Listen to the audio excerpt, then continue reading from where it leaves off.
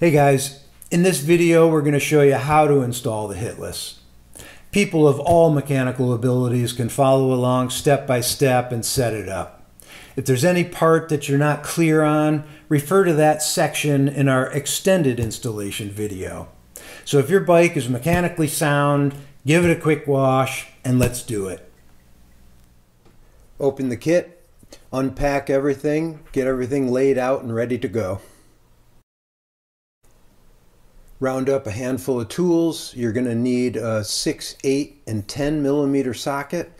You're going to need an 8 and a 12 millimeter wrench, 5 millimeter Allen wrench, a sharp pair of pliers, a hooked pick, and it's always nice to have the manual handy. Crack the radiator cap. Loosen the bottom water pump screw. Drain all the coolant out of the bike. When you're sure you got all the coolant out, tighten that screw back up so you don't forget it later. You're going to need to drain the oil. We're going to do this with the bike on the stand, so drain the oil completely. Then remove the seat. And then take off the tank. Leave the shrouds right on the tank.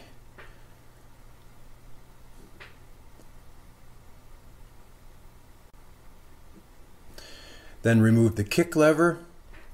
Pull the pipe springs, remove the screw out of the pipe and the screw out of the frame, wiggle it and pull it forward, set it aside.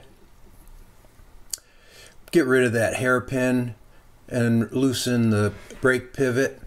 We're going to give you a stainless nylock nut to replace that hairpin. Let the brake pedal hang.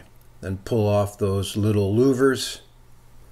And then remove the left side radiator. There's 3 hose clamps and 3 screws that hold it on. Then work your way around to the right side radiator. There's only 1 hose clamp on the water pump. 3 screws hold it on. Pull that. Then remove the linkage cover. And find a good sharp set of needle nose to remove those JIS screws from the PV box cover. Next, you're going to slide in the pin to hold everything, then loosen that screw that holds the linkage to the valve shaft.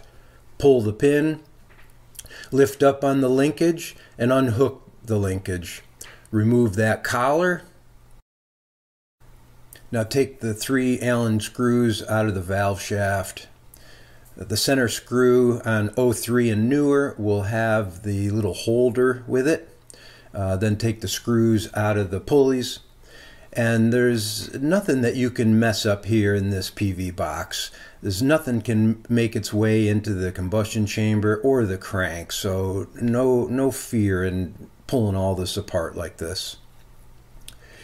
So then you're going to line up the half moon cutout with that plate on the side, and then put your hand over the box and pull the shaft right out. Everything's laying in a puddle of oil there. So now grab a hooked pick, there's a washer and a long spring, and grab that left pulley.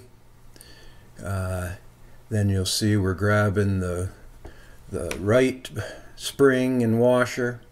And then we'll grab the right pulley, and then in the middle is the link lever. Those torsion springs usually stay right with it, so you got both torsion springs and the link lever. Pull them out. Then just take some paper towels and a screwdriver and just sop up that puddle of oil. Just take a minute and do it. Now's a great time to replace that little shaft seal. Next, you're going to remove the 12 screws that hold the right side case on. So go ahead and loosen and then pull all 12 of those screws. Then you're going to hold down on the linkage and then grab the case, wiggle it off of the alignment dowels, and then slide it right off the kick shaft. Don't touch the gears at this point. Keep your thumb down and go over to a bench. So grab a pen and a piece of scrap paper and mark the orientation of the gears in relationship with that flat spot on the case.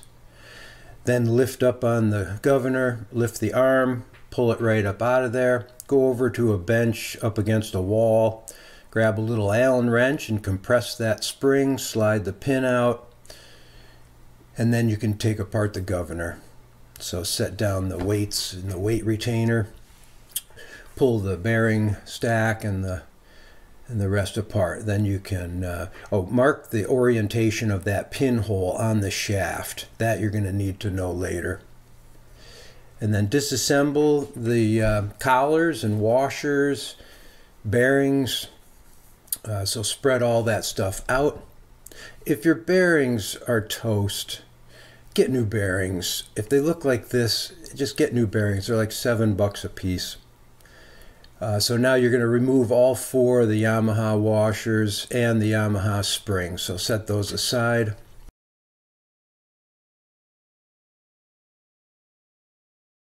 Now from the kit, you're going to start off with the weight collar, and you're going to put on a 0.8 millimeter washer, then the bearing, and then a 1.1 millimeter washer, the linkage collar, then you're going to put a second 1.1 millimeter washer, then the bearing, and the spring collar rides directly on the bearing, and that's fine. 125s have run like that forever.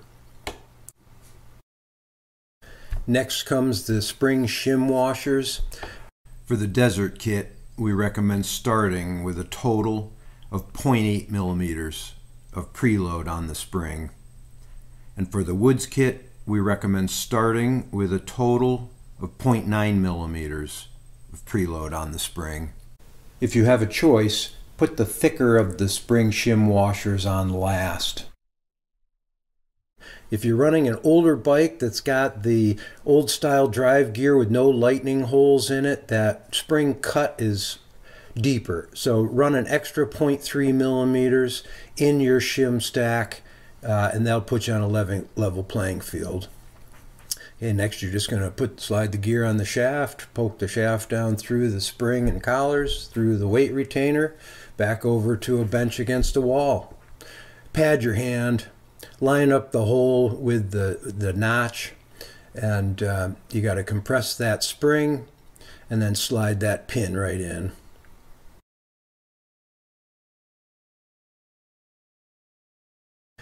So now take the governor and press the linkage bar there into the slot that the collar makes on the governor. Drop it down into the bearing, spin it, make sure the arm on the linkage is dropped down. Then set your magic marker marks so they're roughly horizontal, and then set the orientation of the gear according to your drawing. So you get the gear lined up, that'll help it mesh with the primary gears. To put the right side case on, hold down on the linkage arm, slide it over the kickstart shaft, feel the dowels and wiggle it on. Should go right on. You'll always feel a 0.5 millimeter of spring-loaded tension on the governor. That's normal. All bikes have that. So then put the 12 screws back in. Just make sure they're all showing the same amount, and then run them in and snug them up.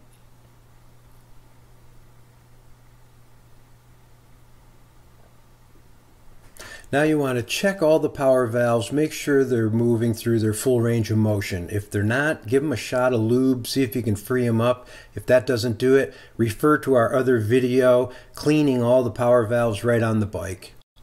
So to install the HITLIS kit, grab the red pulley first, slide the shaft in through the red pulley, the right pulley, let it stick out a little, grab one of the long springs, slide the long spring right over the shaft and kind of hook it on that holder plate.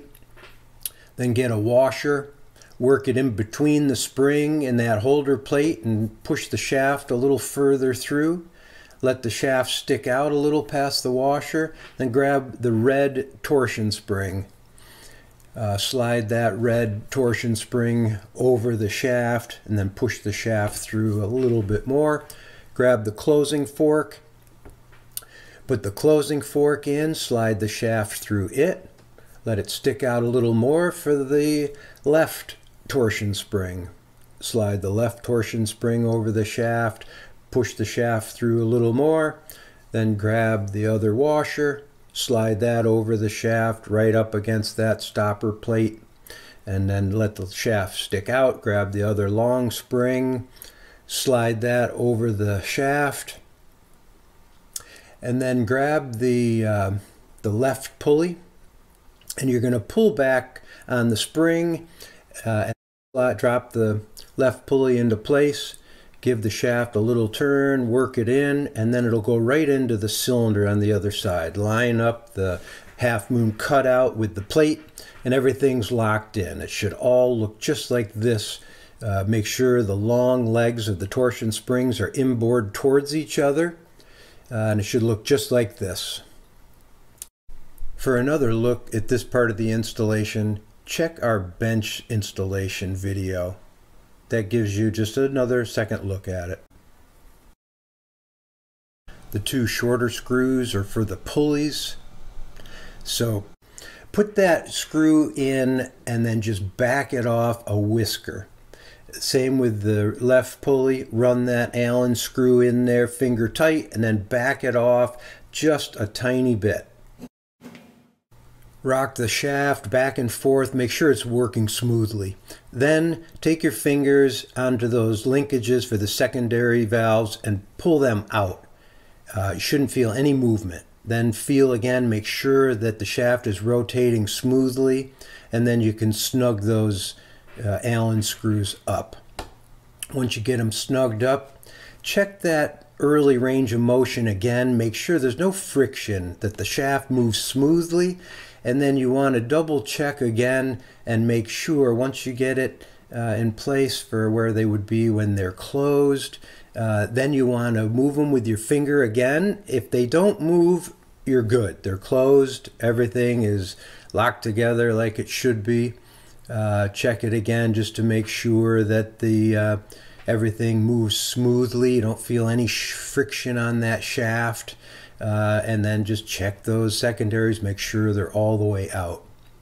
Now pull up on the center valve, grab a hooked pick, snap that long leg of the torsion spring around behind the pin, and same with the other side. Grab the long leg and snap it around behind the pin. Now that right there is the single most important part of the kit. Getting that action right there. Now put the longest of the 3 Allen screws in the center. That goes through the closing fork, and snug it right up. Grab some pliers and carefully run the whole system through its range of motion. Now that is like glass. Oh, wait till you feel that on the bike.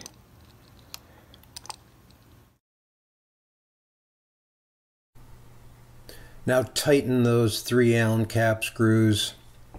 You don't want to go crazy, but you want them tight.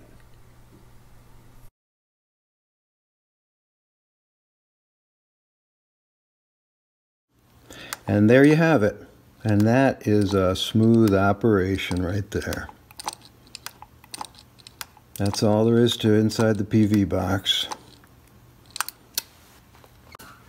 Now hook up the linkage. So put the collar on the shaft and then hold down on the closing fork. Line up the arm of the linkage as though you were going to slide it right on the shaft. Then you need to lift up on the linkage just a little bit, about 1 millimeter or so, and it'll pop right on. Once it's on like so, you can just give it a little, make sure it snaps closed and everything is bottoming out under spring pressure. Slide the pin in to lock everything. Put the screw through the linkage arm into the valve shaft. Tighten it up. Pull the pin. Put on the PV box cover. It's labeled up. The gasket has the cutout goes down. Put that on. Use the stainless shouldered hex heads that come in the kit. So tighten that up.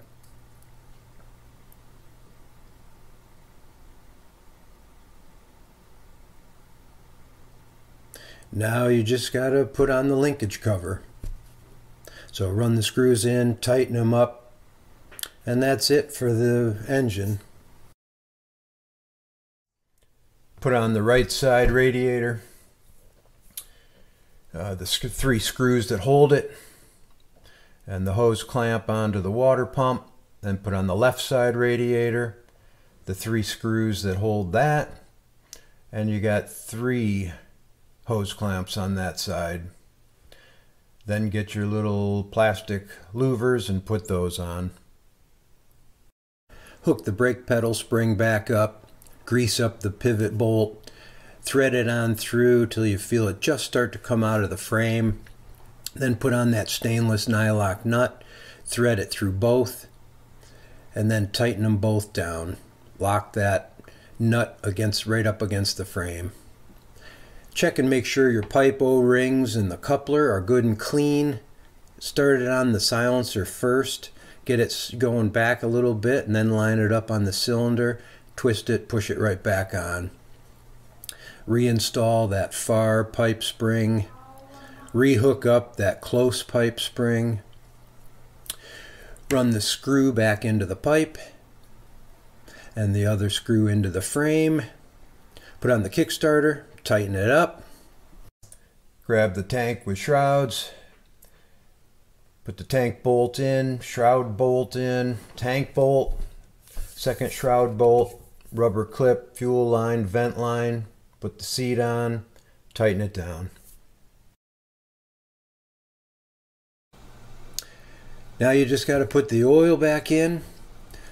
We run 900 milliliters of oil because when the bike's on its side with the right side case off, that's all it'll hold.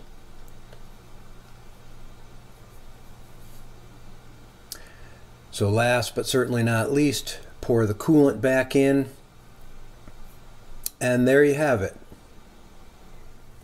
Okay, now with the HITLIS installed, ride it a few times. If you get the sense that you want it a bit faster or a bit slower, refer to our other video titled Adjusting Governor. Enjoy.